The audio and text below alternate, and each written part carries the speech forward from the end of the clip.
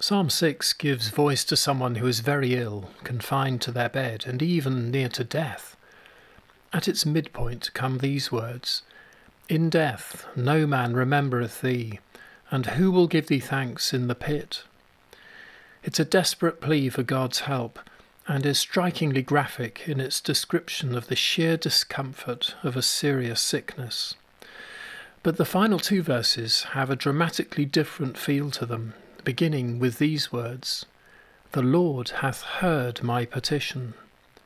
Perhaps there has been an improvement in the sick person's condition, or maybe it's the actual act of wrestling in prayer with God that has changed the way things seem to be. O Lord, rebuke me not in thine indignation, neither chasten me in thy displeasure. Have mercy upon me, O Lord, for I am weak. O Lord, heal me, for my bones are vexed. My soul also is sore troubled. But, Lord, how long wilt thou punish me? Turn thee, O Lord, and deliver my soul. O save me for thy mercy's sake.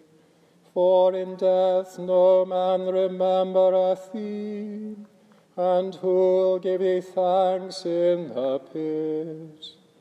I am weary of my groaning, every night wash I my bed, and water my couch with my tears. My beauty is gone for very trouble, and worn away because of all mine enemies.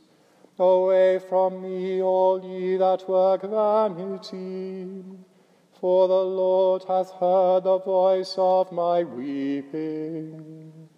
The Lord hath heard my petition.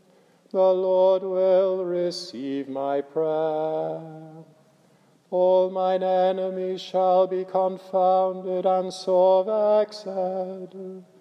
They shall be turned back and put to shame suddenly.